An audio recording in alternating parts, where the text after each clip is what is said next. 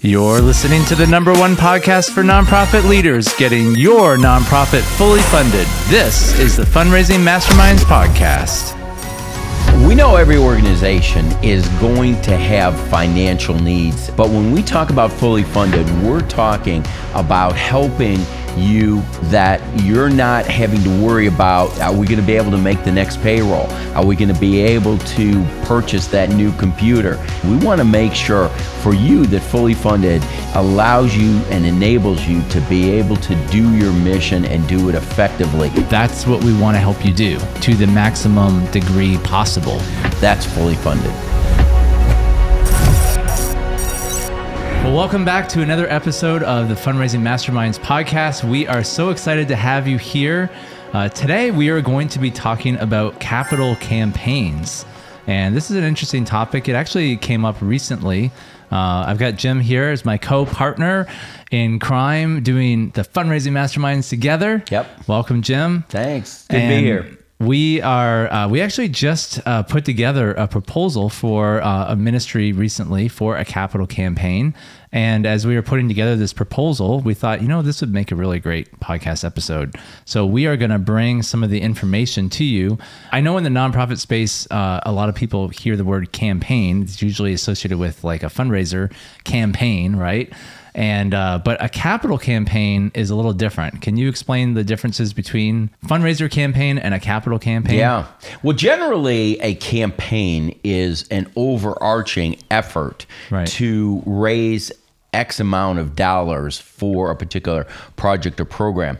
When we focus in on the capital campaign side of things, we're talking about capital improvements. So that could be remodeling, purchasing a piece of land, purchasing a building, doing any kinds of capital improvement. That's typically what we're talking about with a capital campaign. Churches are very big with capital campaigns. We're talking about if they wanted to build a gymnasium, if they wanted to add another wing to their adult education center or the wing to their Christian school. Those are all capital improvement type of efforts. Mm-hmm. A lot of Christian organizations do campaigns, so it's a targeted effort to achieve a goal. I was mentioning before we got on that the Jesus film is getting ready to move into a campaign for a new endeavor that they're doing that's going to probably be in the neighborhood of $150 million or more for their campaign. And so every organization can have a campaign, but specifically a capital campaign has to do with capital improvements. Right. Christian schools would be another Christian example. Schools are terrific. Yep. That's a great example of capital campaigns. Yeah. So the main distinguishing fact between a campaign and a capital campaign is that a campaign is like kind of a one and done. Like we are raising $40,000 to buy a truck. Right. That's right. Did the $40,000, we bought the truck, and it's done. That's right. Capital campaign is like a multi-year long process. Yeah. Well, and it can be one and done in the sense that you're raising it for something to be done. Yeah. But what ends up happening is for many capital campaigns is that they overlap and they continue on. So when a church, as an example, is starting a capital campaign, they will fund a certain portion of that building, and then you're always growing. So one capital campaign will start as another one is ending, and they continue to go on that cycle as they have their capital improvement needs. Before we get into talking about how to do a capital campaign, I would love it if you would mind subscribing to this podcast, because we release weekly podcast episodes for nonprofit leaders on all things nonprofit. We talk about development tips. We talk about fundraising tips. We talk about how to actually get your nonprofit fully funded. And what we mean by that is, accomplishing the dream that you have for your nonprofit. A lot of times people say, well, what do you mean by fully funded? That seems kind of abstract. Well, I mean, like, what does your nonprofit exist to do? That's what we want to help you do to the maximum degree possible, because we believe that anything is possible if you put God first, and we are just here to help you realize the maximum potential of your nonprofit. And we're leveraging Jim's 38 years of experience working for Crew and my 20 years working for Fundeasy to bring you some of the best advice and training on the market to you. We know every organization is going to have financial needs, and that's a given. If you're a growing organization, and you are going to have financial needs. But when we talk about fully funded, we're talking about helping you ensure that you're not having to worry about are we going to be able to make the next payroll? Right. Are we going to be able to purchase that new computer that we need so desperately? We want to make sure for you that fully funded allows you and enables you to be able to do your mission and do it effectively. Yep. You're always going to be dreaming big dreams, and you're always going to need money for those big dreams, but at least your basic essential needs are those covered. That's fully funded. Well, if you want to learn more about how we work with you to get you fully funded, you could check out our organization. It's fundraisingmasterminds.net.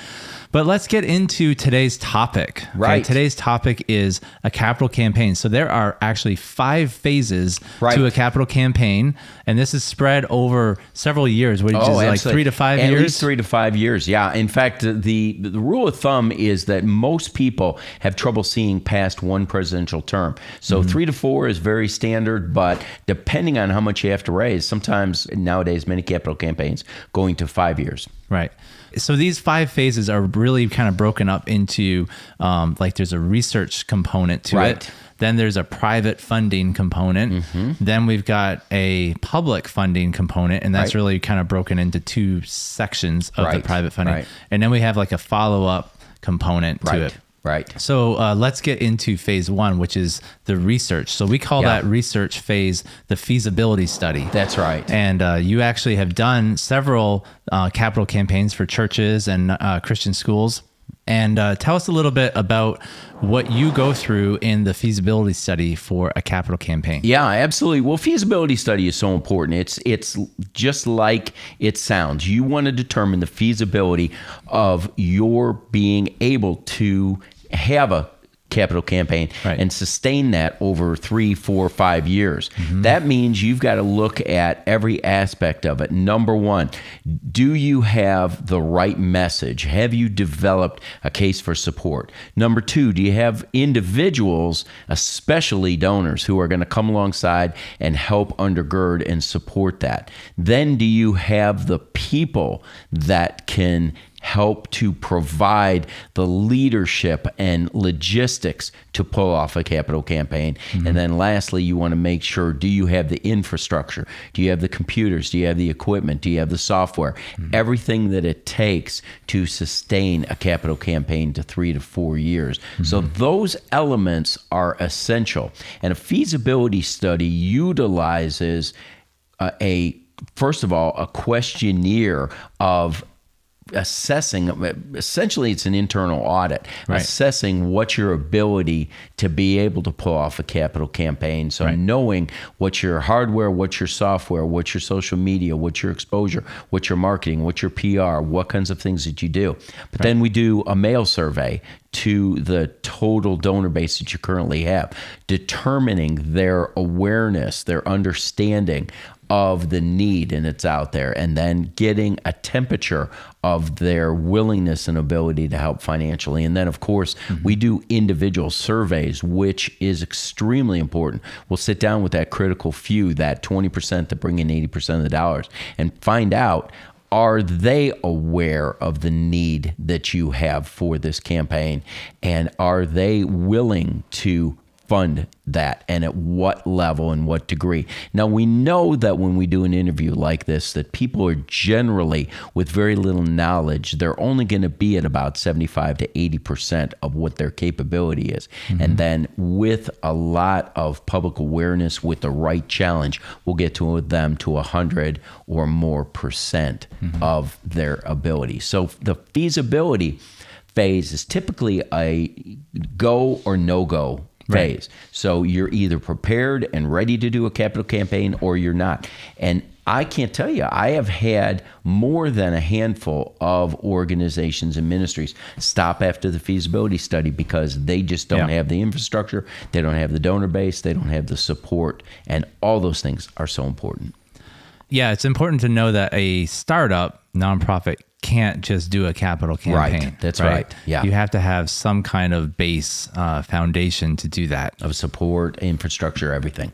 Yeah. And that's actually, what happened with our proposal that we did recently was once we were explaining this to them, they realized, I don't think we have a base to do a capital campaign. So we need to work on getting that base. And I think we'll get to that as we get to the end of this episode. So if you're in a position where you feel like, oh, gee, I don't know if this is going to be relevant for me. I thought I was going to be able to do a capital campaign, but I don't know if I have the base to do a capital campaign. Well, hang with us to the end. I think it would be important for you to understand what a capital campaign is first. And then at the end, we're going to show you kind of like, depending on where you are, if you're feasible or not feasible, we're going to have some practical ways for you to become feasible if you're not feasible. And then of course, if you are feasible, we're going to give you some practical ways of how you can move forward with a capital campaign. Yeah, just because you're not feasible doesn't mean you can't continue and can't at least take some steps. And that's, from what I understand, that's what we're doing with the proposal that was submitted, was that they aren't feasible, but there are some steps that they can still take to get themselves funded. Yeah, so we'll talk about that towards the end. Well, the second phase after you get through the feasibility study, which again, how long would you say the feasibility study lasts for? Well, generally it's about 3 months, about 90 days, sometimes a little bit longer, depending on the interviews. So once we get through that 90 days, then the second phase, the Leadership Awareness Program. So Jim, could you unpack what's involved in this one? Absolutely. Well, there's two things that are vital to any success of a capital campaign. That's people and money. And what you want to begin to do at this point is you want to begin to develop a structure that is going to sustain and support your capital campaign. A capital campaign is built on many people. And so in this phase, this is when you want to recruit a chair and a co-chair and other leadership positions for the capital campaign. You'll be challenging those people. And not only are you asking them for a commitment of time, but you're also asking them for a commitment of money. So they're going to give financially, and you're going to ask them to commit their time. And what we mean by time really is we're going to need to build a structure, an infrastructure of individuals who are going to be challenging other people. This is a friends challenging friends effort. That's the success. Just as our Perfect Vision dinner is built on table hosts, friends inviting friends, a capital campaign is built on friends actually challenging friends. So number one, we recruit our leadership and we challenge those people.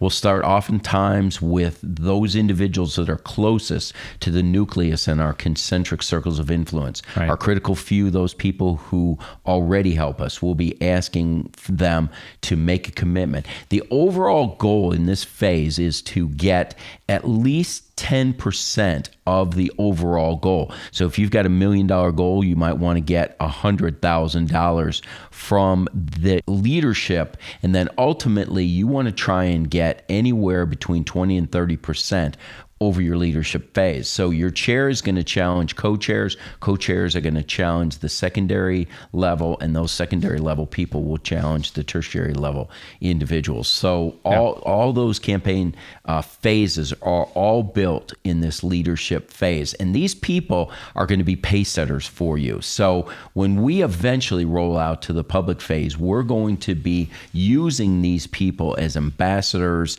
They're going to be sharing their stories. They're going to be sharing what got them to this point where they made sacrificial gifts. This reflects very much, if you go back to scripture, this reflects a lot of how David built the temple. He started with giving himself. He didn't ask others to give until he gave himself. So he gave of his resources first, and that prompted others to give. This is exactly how a capital campaign is built, is leaders giving their gifts and that stimulating, motivating others to give. We oftentimes call this the private phase in addition to the leadership phase because a lot of this is being done behind the scenes before it's rolled out publicly. Now, what if I'm in an organization where the leadership is not wealthy? Right. Then how do we do this? Does this only work if we have wealthy leaders? Well, once again, when we say leaders, we don't want to confuse that with those individuals who are staff members or potentially even board members, but mostly staff members and things. Hopefully, if you have crafted and created your board properly, you do have individuals on your board who are donors and do have wealth, and those individuals will be challenged. But remember, the next step then is to go to that critical few. So you are going to your critical few, those people who are that 20% that bring in 80% of the dollars. So at this point, you are definitely moving towards individuals who do have wealth. Now, again, it's all relative. The 20% for Campus Crusade for Christ is different than the 20% of my neighborhood pregnancy center who has a budget of $220,000 where Campus Crusade has a budget of $750 million. So it's relative, but you're looking at trying to move into those individuals who do have some wealth and are already giving to you. Here's a question of how do you know how much you should be raising in a capital campaign? Do I just shoot for the moon, or do I just pick a random number, or is that part of the feasibility study? It is. Oh, absolutely. In fact, the feasibility study will be one of a number of elements that will help you determine how large your goal is. Because I have seen organizations that they do shoot for the moon, and they say, I want to raise $10 million. Well, we do the feasibility study, and they're lucky if they could raise $2 million based on the feasibility study. So with that, you determine one of two things. Either you wait till you have the individuals to be able to have a $10 million capital campaign, or you move on being more realistic with your goal and setting a $2 million goal based on what you've got at this point in time. And you'll have to make a determination on that. Now, typically, and this is not a standard, but it's a fairly good indicator, is that your capital campaign generally is about 3 times what your annual budget is. So if my annual budget is $250,000, my capital campaign should be somewhere between $750,000 and $1 million for a capital campaign. So there's a realistic $750,000, and then there's a $1 million face-stretching goal. Now, if I've got a $3 million organization, then I can get typically a $9 to $10 million capital campaign. So the second phase is really that private funding, where we're looking to set up the leadership structure, where you're going to have your key people lead out with their first private gifts. So these are the guys that are really... They're your pace setters. They're setting the tone for everybody else. Right. So then we move into the public phase. That's right. And the public phase is really broken into 2 parts. That's right.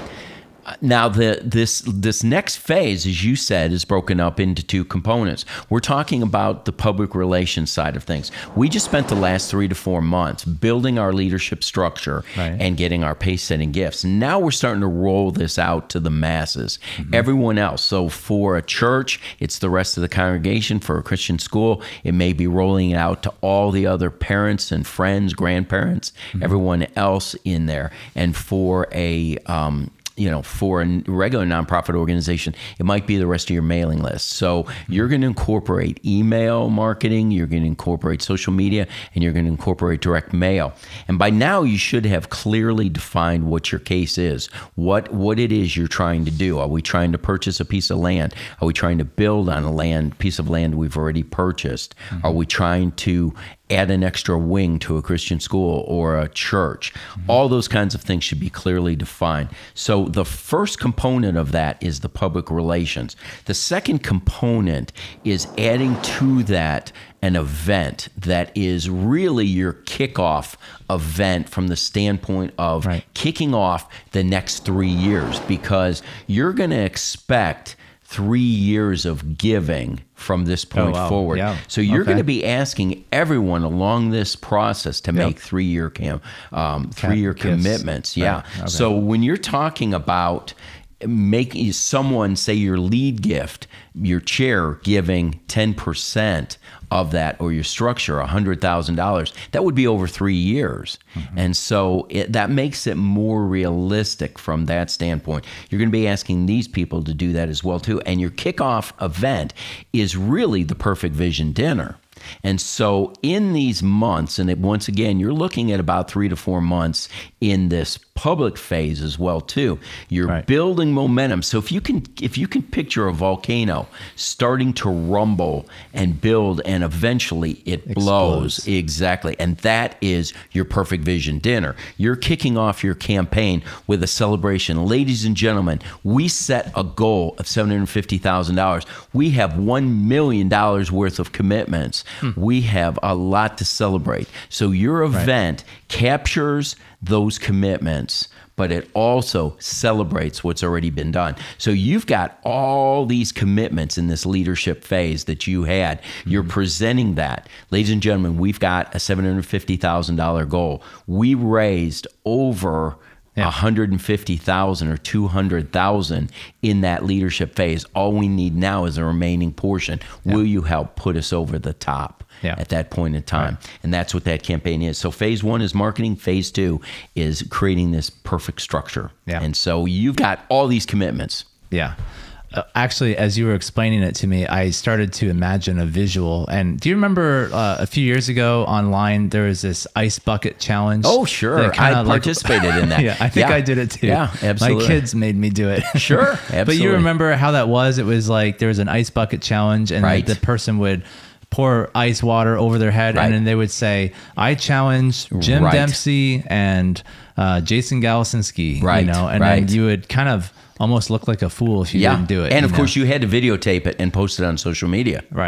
Which ultimately kind of, you know, then you have to challenge your friends, and it just keeps going. And that's kind of what we're doing in the leadership phase. That was the visual that kind of came to me.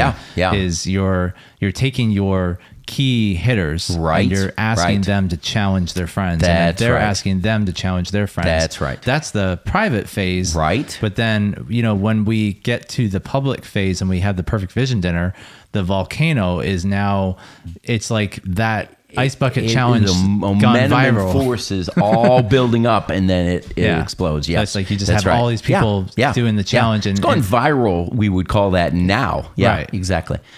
And so, that's the exciting, that's the exciting part. So it's important to know that this public phase is going to be a 3-year commitment, but it's one event. It's not 3 vision dinners, but it's one event that kicks things off. And it's important that we try to raise as much money in the private phase as possible. I mean, you said at least 10 to 20%, but if you can get to 50 or 60%, it's even better. Even better. Because it's just, that's going to help rocket the final phase. You know, the more that you raise privately, the better it is publicly. For sure. And so now in phase 5, we're getting into the follow-up phase. And this phase is really critical because this is where we're actually going to be following up with people throughout the 5-year, make sure that they're keeping their commitments. And actually collecting the money. And that is over a 3 to 5 year period. Well, your comment is actually more brilliant than you probably even realize. It's so easy for individuals to make a commitment. But the tough part is fulfilling that commitment. And it's sort of a rub that I have with some capital campaign companies out there, because they get their money up front, they get all these commitments, and then they're essentially out the door, and they don't stay with you for 3 years. They move on to the next capital campaign.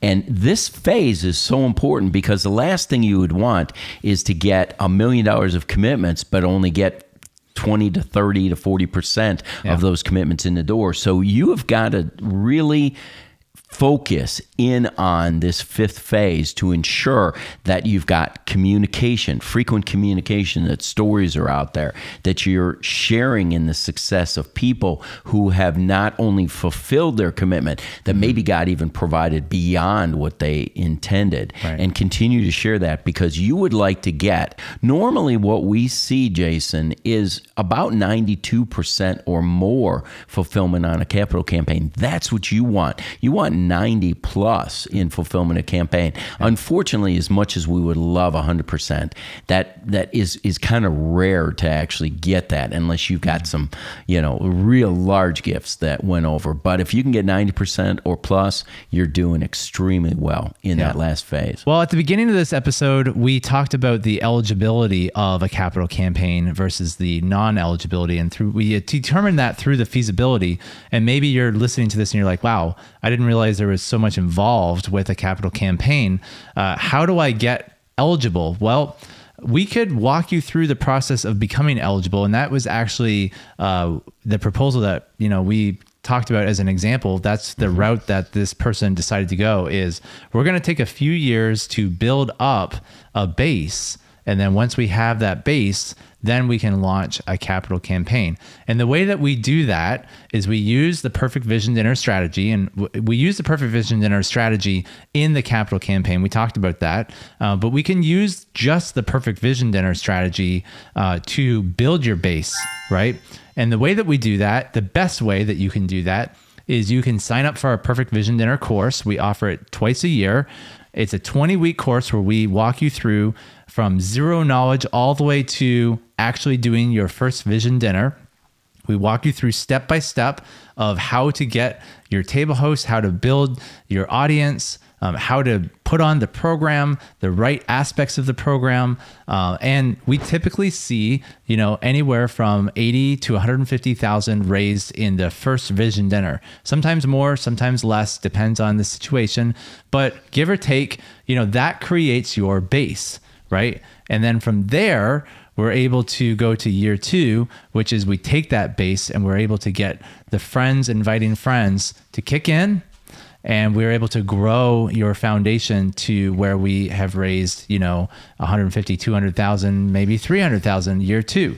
But the idea is that we have more people. We have the friends inviting their friends coming. And in year 3, we've got all those people inviting their friends. You can actually get quite a bit funded by doing that way. Yeah. I mean, you gave an example of an organization who helps women get out of the sex trafficking world. Right. And when you started working with them, they had a big vision, right? And you could have said, well, we could do a capital campaign, but they didn't have anything. It was just a couple. That's right. And so what you did was you did a series of vision dinners. Right. And the one that we just went to a few months ago was their 6th. Yes. And their goal was to raise $800,000. Right. Right. So that's an example. I saw it literally with my own eyes. I could probably put a picture on the screen. Yeah. But, where you saw, they started small, right? And then they built and built and built, and now they had a room of 900 people, right, with a goal of 800,000. Yeah,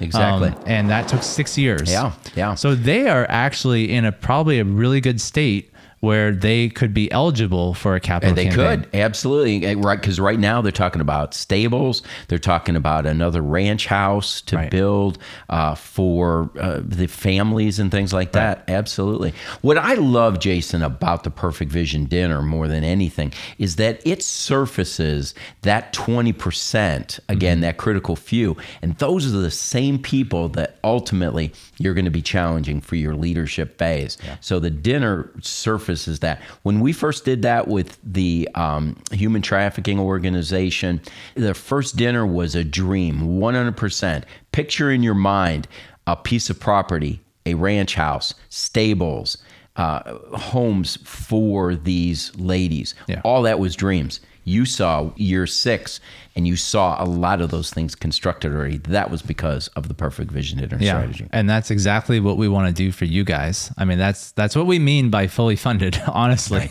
Right. We mean, like, imagine your full vision of what you want to do, no restraints. That's what the Perfect Vision Dinner model can do. So if you're interested in learning about the Perfect Vision Dinner model, you can check it out at fundraisingmasterminds.net.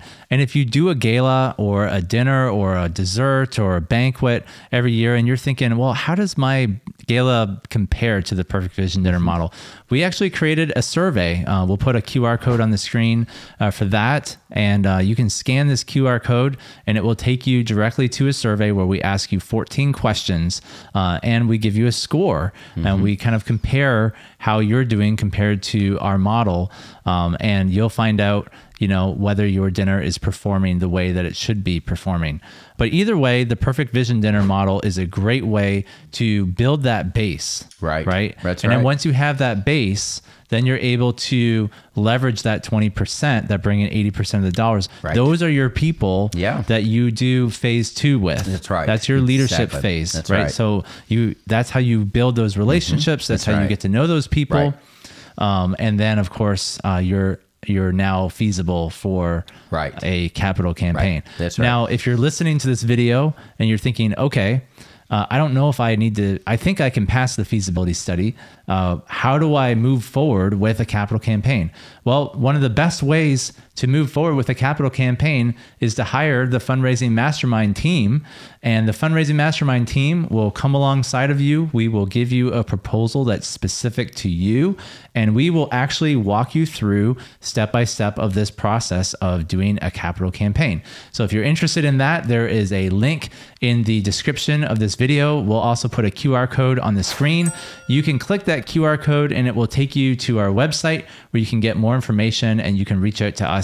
But we would love to get in touch with you, and we would love to share how our team can work with you to help your organization achieve its capital campaign goals. Well, the Fundraising Masterminds team is established and set up and ready to help you when you are ready for a capital campaign or simply the Perfect Vision Dinner strategy. Well, I hope you enjoyed this episode. We gave you kind of a big, broad overview of how to do a capital campaign. Well, I'd love to know what you think in the comment section below. Just write us a little comment and let us know your thoughts. If you have any questions about any of the phases, let us know. Jim and I will review those comments and we'll get back to you. And again, if you have not subscribed to this podcast, I would highly recommend you do, because we release a weekly episode for nonprofit leaders, and we would love to get that material into your hands. Right. Jim, any final words that you want to say to our audience about capital campaigns? Well, just a capital campaign is not something that you venture into lightly. Right. You've got to make sure that you pass the feasibility test, and when you are ready, you can develop that structure and everything can move smoothly. And that's where Fundraising Masterminds comes in, is to come alongside and help in that way. Well, again, we love to work with you, and we just so appreciate you tuning into this podcast. Thanks again for tuning in, and we look forward to seeing you next week. Take care.